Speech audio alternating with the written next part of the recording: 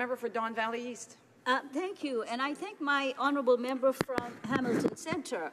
It is interesting that he brings in this juxtaposition between Nelson Mandela and Aung San Suu Kyi, because according to Don Marmer, when he was writing an article, he says, it is possible that the euphoria that we got from Nelson Mandela, we transmitted it onto Aung San Suu Kyi and thought she was the human rights champion.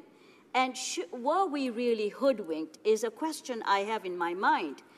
And if she was the last hope for the Rohingya, why is it that when she was asked a question as to what she's doing against the atrocities of the military, she stated that these were terrorists?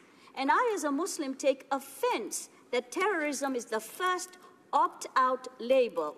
So I'd like his thoughts on it, and whether, with an attitude like that, should we remove her honorary citizenship?